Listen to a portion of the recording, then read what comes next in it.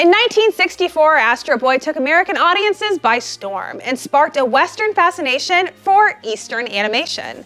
Since then, there's been one studio that has done more to bring anime to the American mainstream than any other, and it's Studio Ghibli. Many Studio Ghibli films feature gemstones as key plot points, but today we're going to take a look at the film that started it all, Castle in the Sky. Castle in the Sky is the 1986 Hayao Miyazaki film about two kids named Pazu and Shita and their quest to find Laputa, the legendary castle in the sky, which is also the name of the famous floating island in Gulliver's Travels, written by Jonathan Swift over 250 years prior. The film is a mysterious and fun-filled adventure, and while the crystals in it may be based in magic and fantasy, there are some gems in real life that share some of the same properties as Shita's mysterious crystals. One of the coolest things that the crystals in Laputa can do is levitate things. In the beginning of the movie, we see Shita's life saved by her crystal, as its levitative powers provide her with a controlled descent from the sky, instead of a deadly fall. Later, we see this power on a much larger scale, as a huge crystal is used to levitate an entire castle.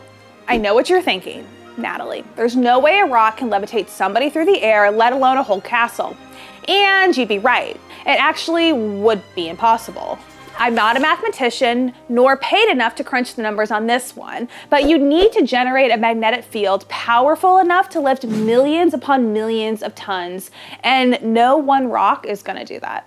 Don't be discouraged though. Levitation is still possible with natural gemstones in our world, just on a much smaller scale. In the movie, they use a crystal called volucite, but all you need here on Earth are bismuth and graphite, as both of them possess diamagnetic properties.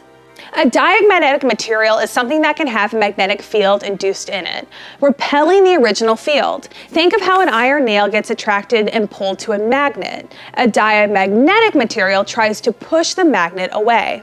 So if you put a magnet or something that creates its own magnetic field between two diamagnetic materials like bismuth, those two materials will generate an induced mirrored field that repels the magnet from either side. In order to achieve a true state of equilibrium, you need a larger magnet above the whole system to really balance it out.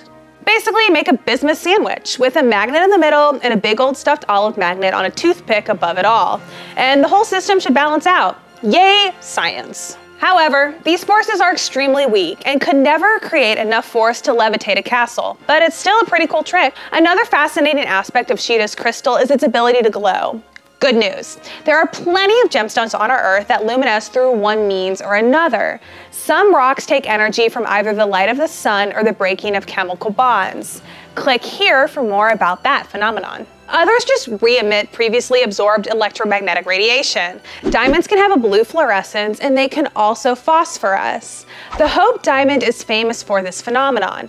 Myanmar ruby, quartz, and bonitoite can also luminesce. Some fluorite, especially chlorophyll, will luminesce simply from the heat of one's hand. So it's not too off the mark to say that Shita's crystal could be emitting light from her hand's warmth, or even the breakdown of chemical bonds. Who knew that Shita's crystal possessed some real-world qualities to them? Do you want to hear about Howl's heart from Howl's Moving Castle, or maybe Princess Mononoke's necklace? Let us know, and don't forget to like, subscribe, and ring the bell so you don't miss out on future episodes. Thanks for watching!